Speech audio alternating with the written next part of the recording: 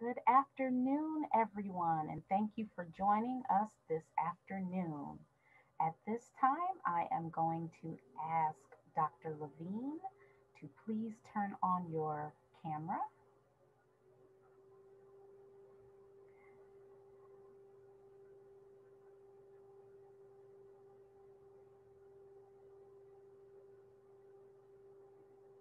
Hi, Dr. Levine. Oh, you're muted. The sentence of the 20s, the Yes. 2000s.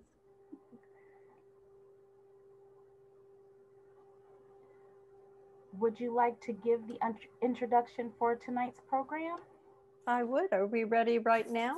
We are ready to go. Thank you so much and welcome. Thank you all for joining us this afternoon, this rainy afternoon. We are so pleased to welcome Dr. Eddie Glaude with us today for our program on the Black family, representation, identity, and diversity. This is part of our annual celebration of Black History Month, although I like to say we don't celebrate Black History Month just in February. We do it every day with the work we do at the Historical Society. The Association for the Study of African American Life and History has described the 2021 Black History theme as the Black family, representation, identity, and diversity. We know that the Black family is not a monolith, but it's a crucial space within which to explore the rich fabric of the African American experience. In celebration of the Black family, we have the pleasure of hearing from Dr. Eddie Glaude Jr., who is a New York Times best-selling author and the chair of Princeton University's African American Studies Department. He joins us today from Lawrenceville, New Jersey, where he tells me the snow is still a sparkling white. His writings, including Democracy in Black, How Race Still Enslaves the American Soul, In a Shade of Blue, Pragmatism and the Politics of Black America, and his most recent work, the New York Times bestseller, Begin Again, James Baldwin's America and Its Urgent Lessons for Our Own. And it takes a wide look in all of his work at Black communities, the difficulties, the unresolved difficulties of race in the United States, and the challenges that we face as a democracy. Most recently, Dr. Glaude has been featured in the Times and now in the news about the breach of the Capitol and what's necessary to pursue racial justice in this country following that crisis. We are so pleased to have you with us today. We're pleased to have our members and the public join us. So thank you so much. Thank you, Dr. Levine, and thank you, Sister Shakir, for all the work that you're doing and all the folks who are behind the scenes that are that have made this event possible. And I want to thank you for taking the time out of your busy schedules to hear me run my mouth, as my mother would say. As I was thinking about this lecture, I wanted to address the issue of Black family and representation, identity, and diversity against the backdrop of the pressing moment that we face as a nation. It seems to me that we are in a moment of racial reckoning. And what is required, I think, is a series of public reflections about how we've arrived here and how we might make our way to the other side. And when I say to the other side, I'm thinking about how we might imagine ourselves otherwise. And in my own work, what I've been trying to do is to insist that we tell the truth about what we've done. And this, of course, is inspired by the writings of James Baldwin and others, but to insist that we bear witness to the consequences of what we've done as well. And in doing so, perhaps open up space for us to imagine ourselves otherwise. And so it's with that in mind that I tackle the subject of the Black family and representation, identity, and diversity. Now, I do so clearly with in mind, the kind of vast sociological literature and historical literature around the Black family.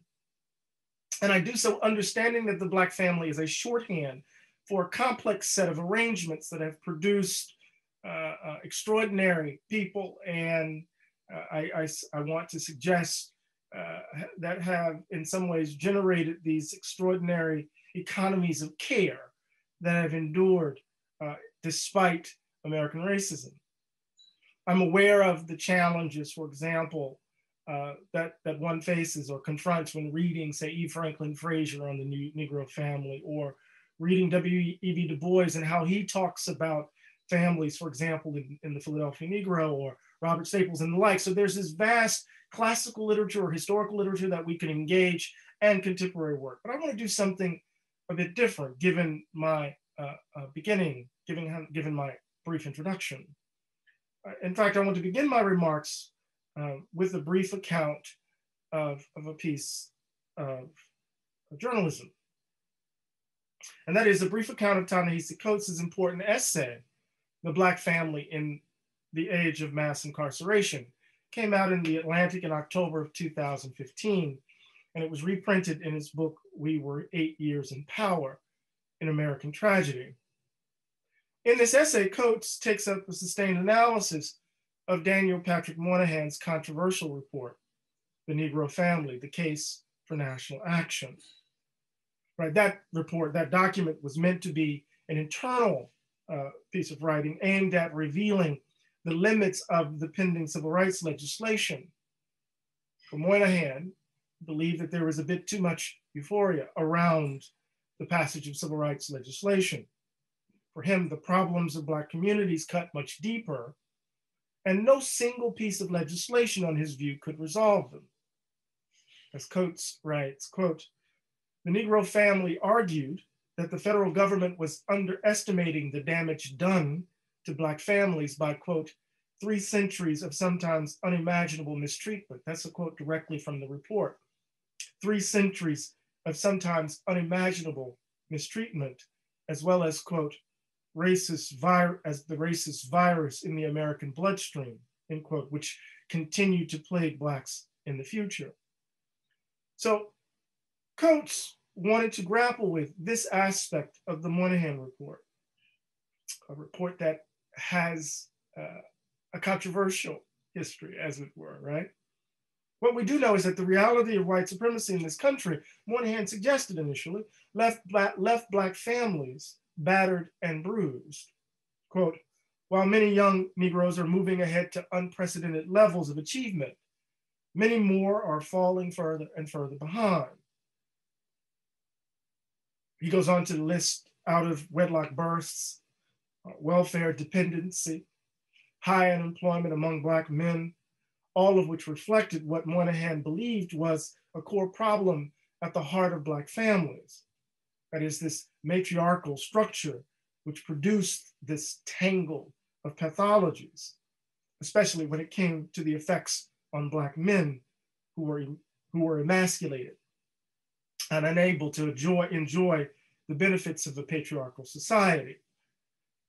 And we see, even in this moment, right, the way in which Moynihan is in some ways locating the problem in Black communities, right, with families that are headed by women. So Black women become the bearers of the burden, right, of the problems of Black communities.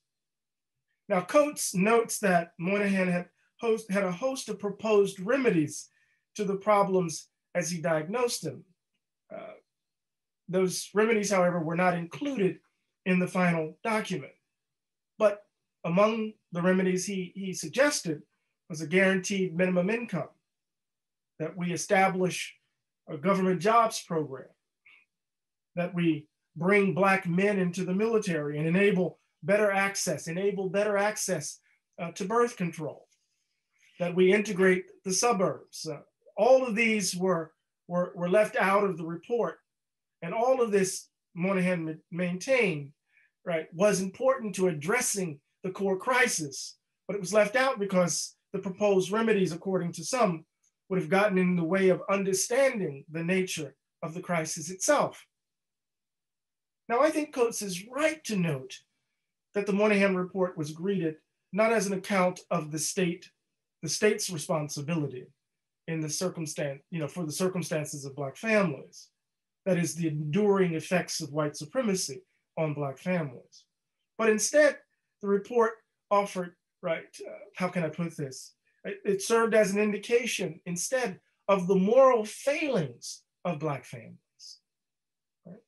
Now, remember, the way in which Moynihan frames this, is that we're having to deal with, quote, 3 centuries of sometimes unimaginable mistreatment, as well as the racist virus in the American bloodstream that has plagued Blacks or Black families and the future of African Americans, right?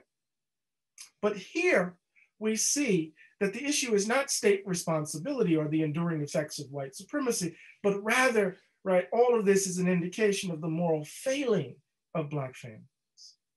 And that shift quickly becomes a sort of default account of the problems of Black communities: broken homes, illegitimacy, and female-oriented homes, quote unquote.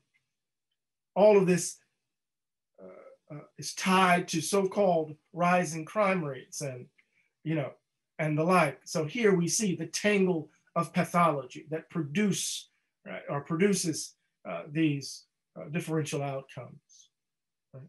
Now we must remember that Moynihan actually worked in the Johnson administration. And as he watched the response to the report, how it was taken up by the right and excoriated by the quote unquote left, he wrote in a letter to his friend Roy Wilkins, quote, "I'm now known as a racist across the land," end quote. And as the Black movement radicalized, and as we saw cities erupt in flames, in some ways, Moynihan was radicalized. He found himself in the Nixon administration, where he peddled the argument still about the Black family. But now we get language like, quote, "lower class behavior in our cities, is shaking them apart." Now, what Coates aims to show is that on one level, this discourse about the Black family set the stage for the carceral state. So I'm trying to set up how this trope of the Black family works, in our public policy debates, how certain kind of characterizations of the very ways in which, economies of care within Black communities, have led to, in some ways, at least according to this particular argument, has produced dysfunctional persons, or people who are solely to blame for their circumstances. So what Coates aims to show is that on one level, the discourse about the Black family set the stage for the carceral state. Coates writes, quote, "As the civil rights movement wound down, Moynihan looked out and saw a Black population reeling under the effects of 350 years of bondage and plunder. He believed that these effects could be addressed through state action. They were through the mass incarceration of millions of Black people. And the consequence, the conditions of Black folk could be addressed by way of state action. In fact, they were through the mass incarceration of millions of Black people. And of course, that incarceration has had a horrific impact on Black families. Think of the 1 million or so Black children who have a Black father in prison or jail, or those who have lost their mothers, as we've witnessed the skyrocketing rates of the incarceration of Black women.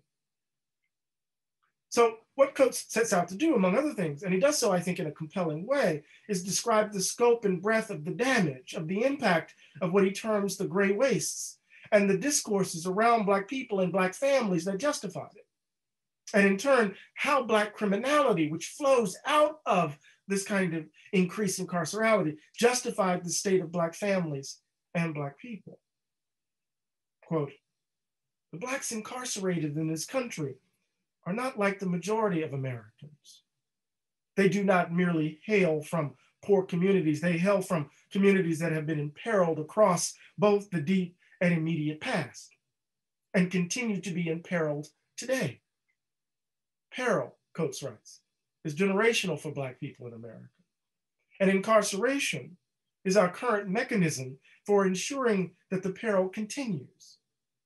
Incarceration pushes you out of the job market. Incarceration disqualifies you from feeding your family with food stamps. Incarceration allows for housing discrimination based on a criminal background check. Incarceration increases your risk of homelessness. Incarceration increases your chances of being incarcerated again.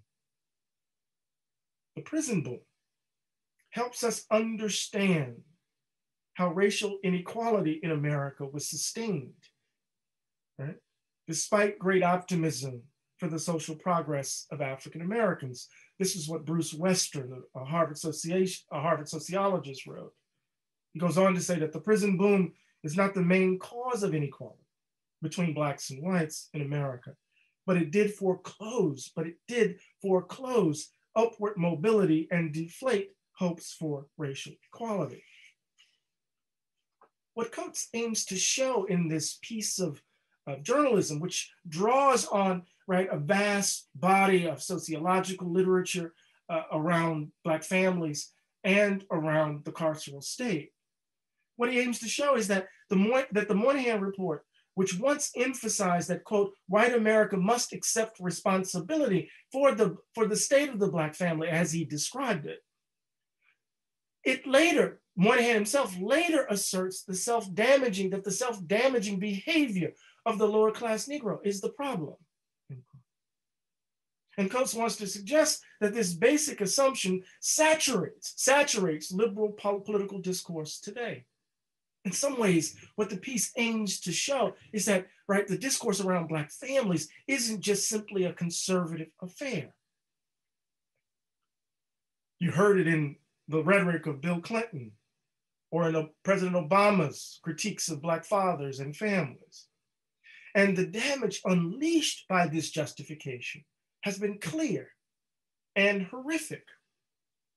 And whether one agrees with Moynihan's account or not, the effects of mass incarceration has had concrete effects on Black families, Black communities, and individuals. And this will require, quote, to truly reform our justice system, reforming the institutional structures, the communities, and the politics that surround it. So to take up the trope of the Black family, right, in some ways is to engage, right, in a certain kind of political intervention. And how we do so matters, it seems to me. Now, I've spent this time with Coates to demonstrate how the trope of the Black family has shaped our politics. And in so many ways, the family, the Black family, and Black women have had to bear the burden of much of this nonsense.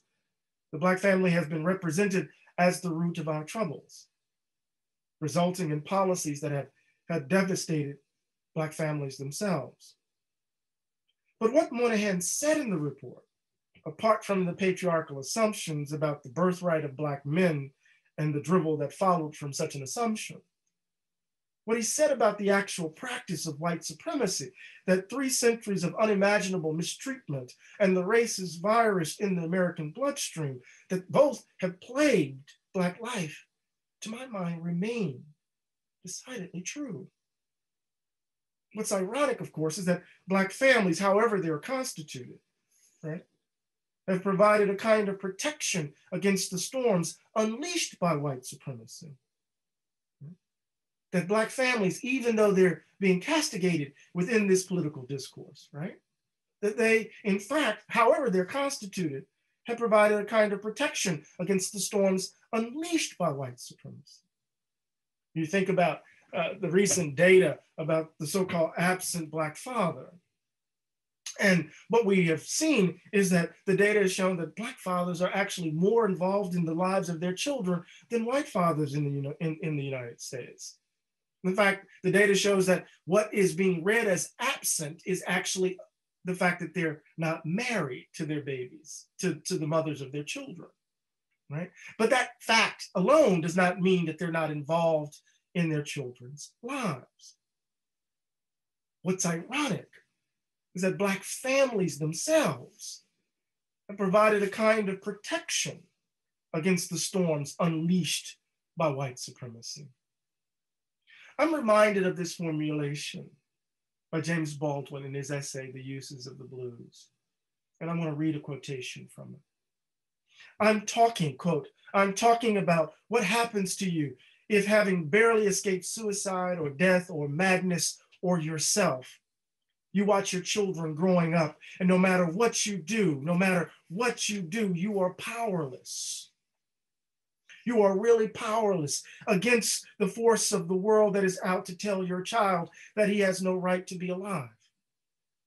And no amount of liberal jargon and no amount of talk about how well and how far we have progressed does anything to soften or to point out any solution to this dilemma.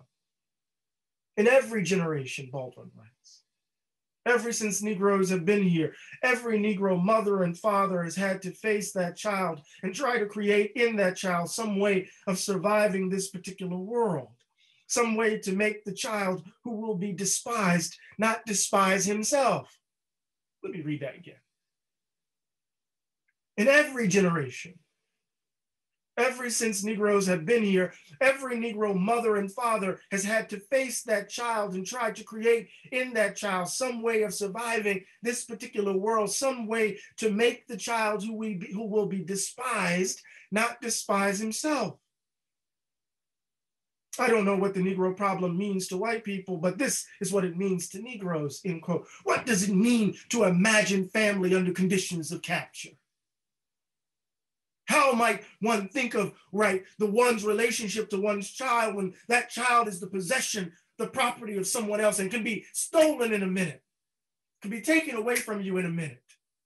How does one imagine one's relationship to someone that you care about? I'm just thinking about the context of slavery now. Right? When you know that you stand in a certain kind of relation with that human being who is the property of another, what do you do when your wounds are considered, sites of capital accumulation? What is one's relationship to that child? What is one's relationship to that man or woman? What is one's relationship to love in a state of constant precarity? And what we do know is this, and that in the midst of that extraordinary violence, in the midst of that institution, however peculiar it might have been, where the notions of gender, as Hortense Spillers lays out, were in some ways undermined, as Black women could not inhabit this space of womanhood. And as Hortense Spillers says, that in not doing so, introduced, right, an instability in the very ways in which these gender categories, right, functioned and worked. We do know in the aftermath, in the collapse of slavery, what did people do? As Eric Foner noted, these former slaves just simply started walking, trying to find loved ones, trying to find family. You can read it throughout the text, right? Read it throughout these accounts, right? What do you see? Right? You see, right? My mother was sold to North Carolina when I was such and such years old. I'm trying to find her. My brother was sold to Mississippi. I'm trying to find her. My father, I missed him. My husband, he was sold up, down in Alabama, and you see literally these former slaves, these formerly enslaved people, literally searching out people that they loved. Baldwin says, in every generation, ever since we have been here, every Black mother and father has had to face that child and try to create in that child some way of surviving this particular world. What is this world? It's a world defined by what I call the value gap, this belief that white people ought to be valued more than others. And that belief evidences itself in our social, political, and economic arrangements such that we see the distribution of advantage and disadvantage. And we have to figure out how to raise our children in this environment, how to instill in them a sense of self, right? Where they can actually navigate it without actually being destroyed. And this insight remains relevant, at least to me. I found myself, after the murder of Tamir Rice, and triggered again by the recent treatment of a 9-year-old Black girl in Rochester, New York. I don't know if you've seen this case when the parents of the child called 911 because they thought the child was having a mental health episode. And the police were deployed, and the police handcuffed the child, threw her in the back of a police car. And when she continued to fight and refused to sit in the car calling for her father, the officer pepper sprayed this 9-year-old baby, screaming at her, "You're acting like a child." And ironically, the child said, "I am a child." But I found myself, me, after the murder of Tamir Rice, writing an open letter to my own son. And we published those letters in Time magazine. I wrote, quote, "I find myself more often than not, and upon reflection, this is an astonishing thing to say, no less think, wishing you were 7 years old again. You were adorable at 7. The vexations of the teenage years were far off, and you still liked me. But I say this not because I find having an empty nest unbearable, although at times I do, or that I long to raise a teenager again, and eventually you would be that maddening teenager again. I say it because I feel that you would be safer at home with us." That's what I wrote in part to my son. But he responded. And he responded in such a way that stopped me in my tracks. Quote, "Funny, I find myself wishing that I were a kid again, too. The world seemed so much simpler back then. But then I remember then I remember Tamir Rice. I remember Trayvon Martin, Michael Brown, and Aiyana Jones. I look at the faces of countless Black bodies piling up in our streets. And I remember my own experiences with police officers as a kid. The struggle must continue, Dad, for our future's sake," end quote. Here, an upper middle class Black family struggling with the realities of a world organized in such a way that places my child in danger.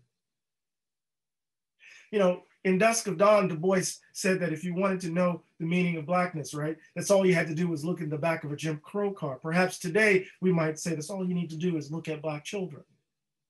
Right? Part of what I'm trying to get at is that this trope of the Black family, right, takes us to the heart of a set of discourses, right, a set of policies, right, about a set of policies that reflect a certain kind of valuation.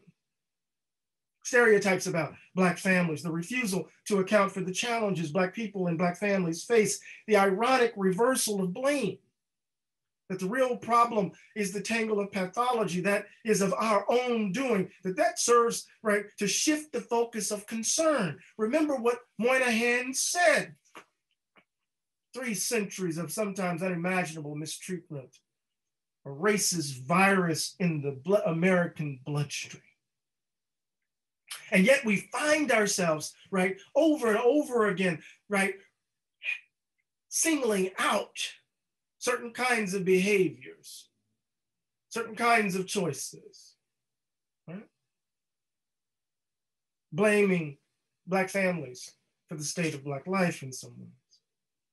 All of this has distorted our perception and understanding of the complex ways Black families are constituted, of the beauty and power of Black families. Now, I'm not engaged in a wholesale kind of romanticism. This is not to say that there aren't Black, troubled Black families. I mean, that would be silly, right? And in fact, it would be the kind of inverse of the very stereotype that I'm trying to resist, right? One of the things that we have to insist upon is that Black families, like Black people, are like everybody else, right? That is, that we have our problems, right?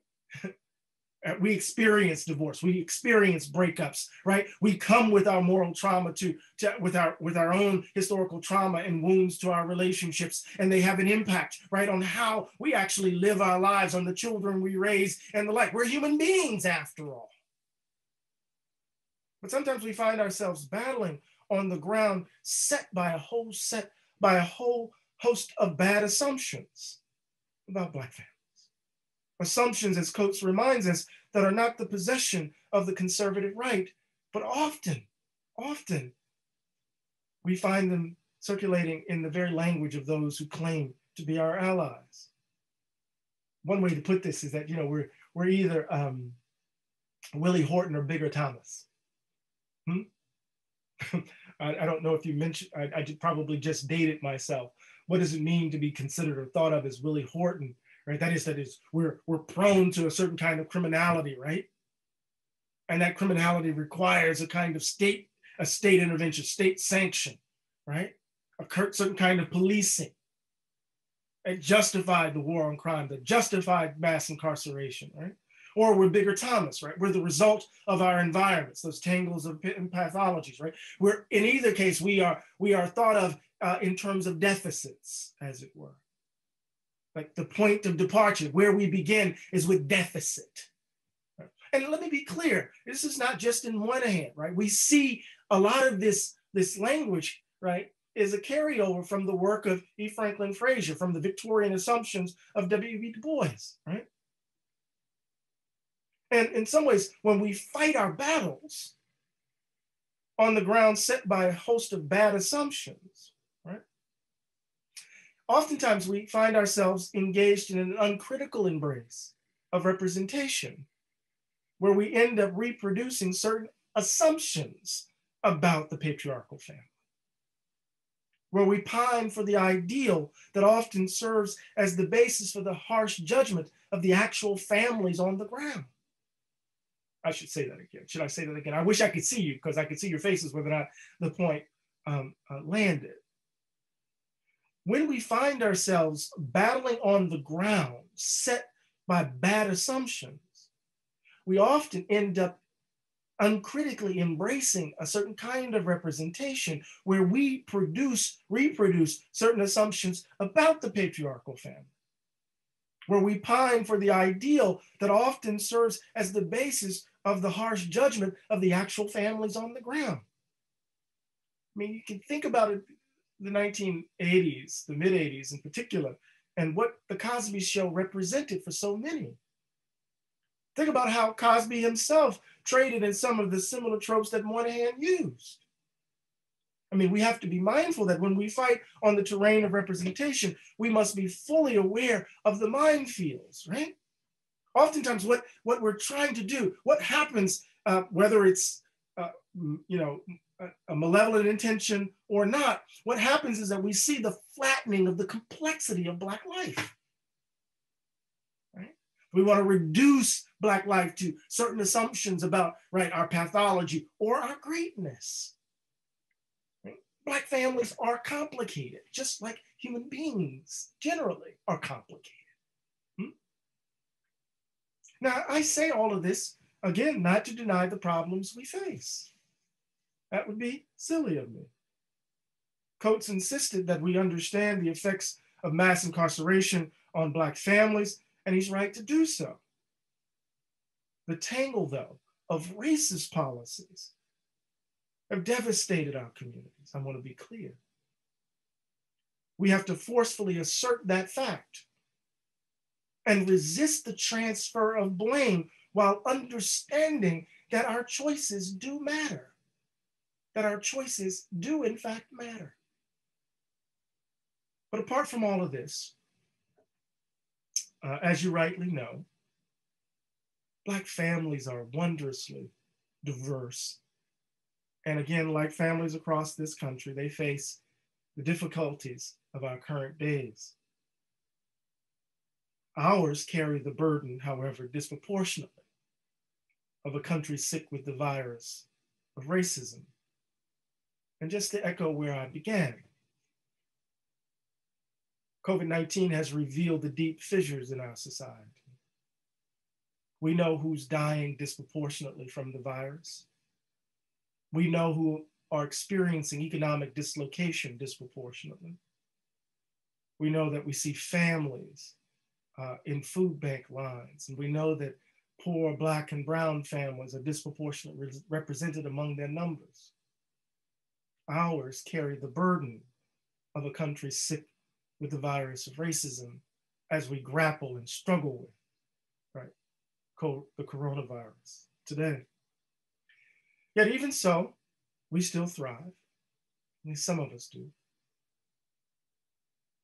I'm reminded of James Baldwin again, and an essay he wrote in 1964 entitled Nothing Personal.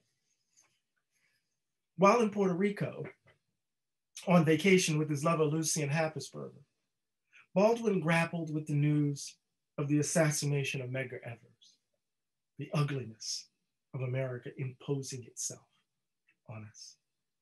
And he began writing the essay Nothing Personal under the shadow of Medgar Evers' death. Now, while he's in Puerto Rico, Baldwin would fly his family to the island for a birthday celebration. They would later join him there. Even his mother, Bertis, who did not like to fly, came. Now, we must understand the backdrop of Baldwin's family. Baldwin's family Baldwin grew up in Depression, Harlem, born in August of 1924. One of 9 children. His stepfather, right, relentlessly cruel in his treatment of not only him, but the rest of the family, having everything to do with his difficulty, as Baldwin would say, of putting food on the table. His father eventually going mad, right, with tuberculosis, as well as with his inability, right, to provide for his family. Baldwin, right, in some ways will let you know over and over again, just read Notes of a Native Son, read all of his work, really, and you see that his childhood was not, a crystal stair, as it were. But on this day, he flew the entire family to the island. And his mother, Bertis, came. And among the many joys they all experienced, the family sat and read parts of Baldwin's new play, Blues for Mr. Charlie. So between death of Medgar Evers, right, the imposition of the ugliness of a world organized along the lines that some people ought to be valued more than others, between death and love, the love of his family, Baldwin found a way.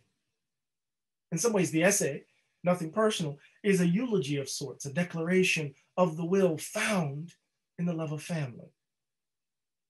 In the end, the power of love, of loving someone and of being loved, equips us to endure the world as it is and to imagine the world as it could be. All of those Black moms and fathers who work desperately to keep the world, the ugliness of the world, from taking root in their child. Watch as many bloom and despair, as many languish in prisons, or as they have to bury them over and over again. Even the emptiness of America, Baldwin argues, can be overcome. Families are at the heart of it. We have the litany of the saints to bear witness to such a fact. They are those who, through the horror and brutality of American life, still loved and refused to die. William James answered the question, is life worth living, by asserting the power of belief. If you believe life is worth living, that belief will help create the fact, James says. Baldwin finds no comfort in such abstractions, especially at that 4 o'clock hour when despair has one by the throat. Instead, the answer is found in the love of others, in the love of family, who very well may help bring us through the storming sea. A kind of love that has and can break the sickness at the heart of America's darkness. Thank you so much.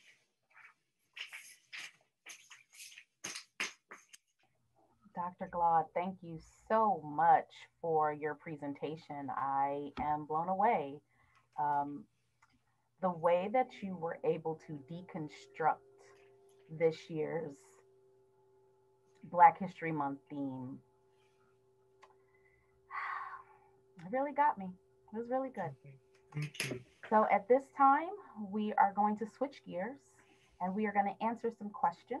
Ah, And it looks like we have, oh, looks like we have a few here. There's a lot of thank yous. So I think people enjoyed the presentation. But this one comes from Edward. As Coates has written, we were 8 years in power. The Obamas were the epitome of the American model family. Yet at almost every turn, white supremacists and so called Christian nationalists did not miss a beat questioning their intellect, their faith, the merit of their accomplishments, even their appearance. What do we do with this moving the ball and moving the line of acceptance? that's a wonderful question. And it goes to the heart of what I was trying to gesture at with the perils of representation. That when we think of representational politics as a response to a broad set of discursive practices around Black families or around Black bodies generally, we find ourselves in those moments fighting on a particular battleground that has been set by a set of assumptions. And so whether it's the politics of respectability, right, which seeks a certain kind of view of Black folk as respectable over and against, right, a sullied lower, right? Or you think about, Dr. King couldn't be seen smoking a cigarette, or you had to wear a certain kind of clothing, right, in order to be seen as the respectable Black person, which will, in some ways, lessen the judgment of one, right? Or when we think about some of the victims of police violence, oh, this was a straight A student, as if the fact of their academic acumen matters in the execution of deadly force. So part of what I'm saying is that no matter what the Obamas did, how they represented themselves, those assumptions about their bodies would continue to circulate. So there is a limit to representational politics, right? You can only go so far. Now that's not to say that representation by definition is bad. That's not to say that a politics of respectability by definition is bad. No, but I'm just trying to suggest that the outer limits of it, right? That it can only take us so far. Okay, thank you. Our next question, they are rolling in, comes from Caleb. What does the value gap in higher education look like to you? Wow, that takes us this way. Thank you, Caleb. What does value gap? Oh, it looks in so many, in so many different ways. It evidences itself. Well, it evidences itself in admissions policies, right? Who gets admitted and who doesn't, depending on what school you apply to, right? You think about, vaunted state schools and who has access to those and who has access to local community colleges. We know that is evidence there. It's evidence in the ways, just look at the way faculties are constituted, who gets tenure, who doesn't, whose work is valued, whose work isn't valued. It's evidenced in the makeup of administrations who actually lead these institutions and who sits on boards. I could go on and on, right? Institutions of higher education can be in some ways critical battlegrounds or critical sites for us to imagine ourselves otherwise. But they're also critical spaces to reproduce certain kinds of ideological practices that fortify unjust arrangements. So yeah, I could go on and on about that one, actually. Well, thank you, Caleb, for that question. We have a few thank yous. Oh, Linder Marshall, thank you, Professor Glaude. It's always a blessing to sit at your feet and learn more about the Black family. Your friend and public student. Thank you. Thank you. Okay, and we have another question from Cheryl.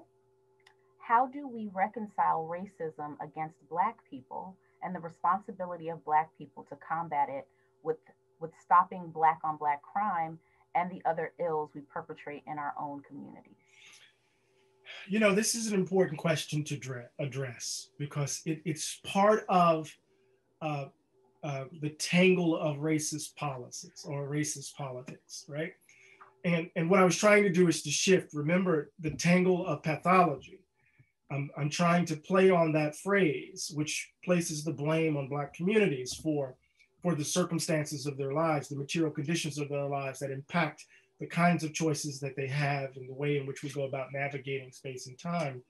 And I'm trying to play on that phrase, the tangle of pathology, with the tangle of racist policies and practices. So let's be very clear that the very phrase Black on Black crime is actually a canard. It's a red herring, right? Because we don't have a similar phrase of white on white crime. So we know that America is residentially segregated. We know that we typically live in segregated communities, and crime typically happens in the communities that you live in.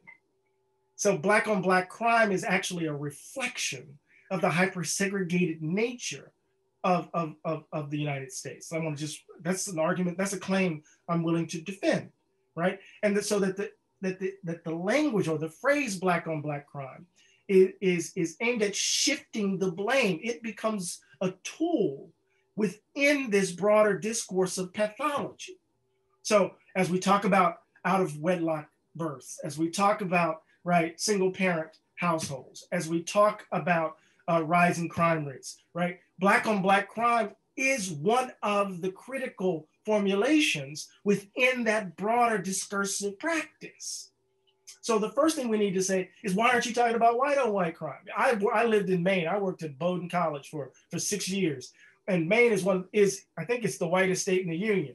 There's no concept of Black on Black crime. I mean, it could be, but no one was talking about white on white crime in impoverished white neighborhoods in Maine, in Brunswick or in Portland, right? So although they might be, since hillbilly elegy and the like these days, which in some ways pathologizes the white poor, but we can get into that some other time. So part of what I'm trying to suggest here is that talking about the difficulties of that Black communities, resource-deprived Black communities face, right, is important. But where do we locate responsibility for these? Of course, there are folks who are making bad choices, but there are also resource-deprived communities. Think about schools, think about social services, think about jobs and the like. And this is one of the ways in which people are really thinking about defund the police as a phrase. Let me just get into this really quickly. For some, defund the police represents, right, an abdication of one's responsibility to deal with, right, crime-infested neighborhoods and communities. Well, that's one way to think about it. Some people think that defund the police actually is an argument about the abolition of police. Well, that's another way one can think about it. But I think the way in which most activists were using the phrase is that defund the police is actually about how one budgets one's values. What does it mean that municipalities are spending 60 to 70% of their budgets on policing and incarceration? And doing so, not spending the requisite amount of resources on social services, right? On job training, on healthcare, and the like. What happened to Walter Wallace in Philadelphia? His mother called the Philadelphia Police Department called 911 because her son was having a mental health episode. They send the police. She had to bury her son. The family called the 911 in Rochester, right? What happened? The 9-year-old is handcuffed, thrown in the back of the car and pepper sprayed, right? What does it mean to talk about defunding the police as budgeting one's values?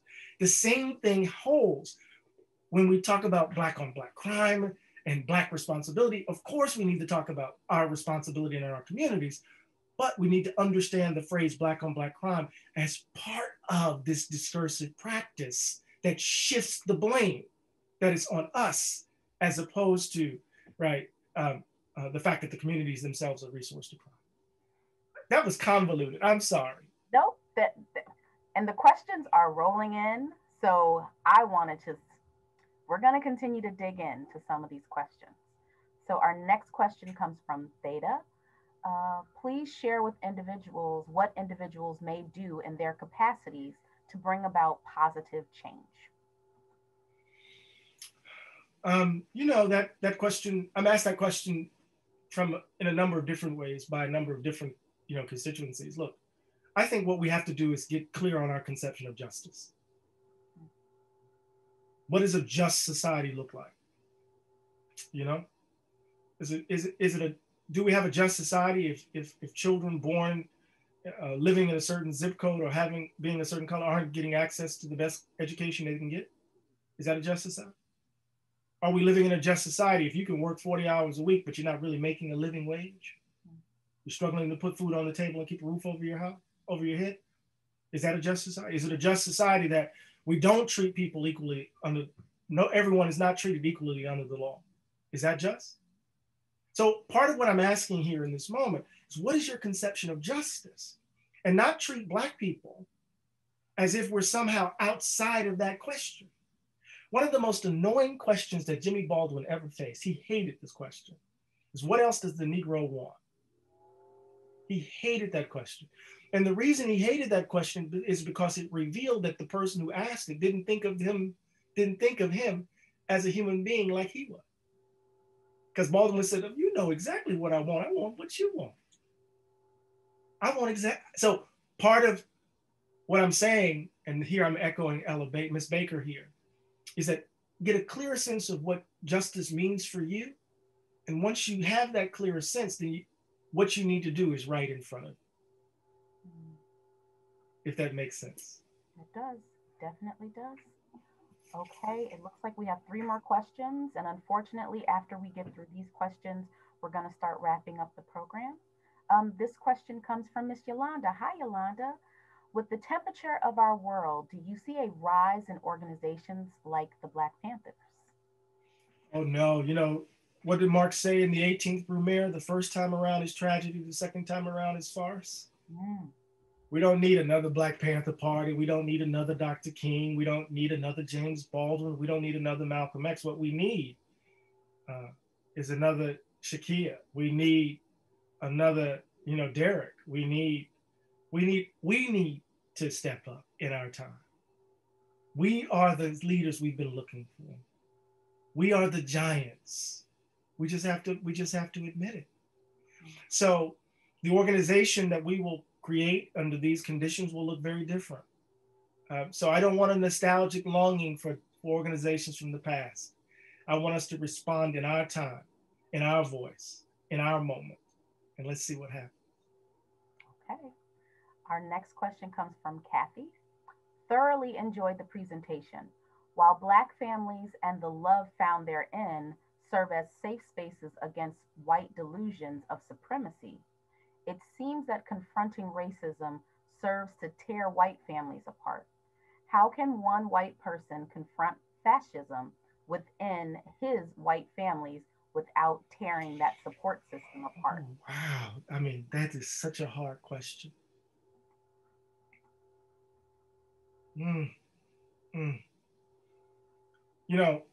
When I invoked Jimmy's family and I said he had a difficult childhood, Baldwin had to leave home, because he knew that if he stayed, he probably wouldn't have survived. Stepfather had issues with, his sexuality, his sense of self. I even ran away from home at 16 to go to college. I knew what I was running from. I was running from my father. So I'm not romanticizing Black families. So I'm just trying to address the first part of the question. I'm not romanticizing. Sometimes you got to love people from afar. Sometimes you got to love people in spite of themselves, right? And I say that fully knowing what are the implications, right?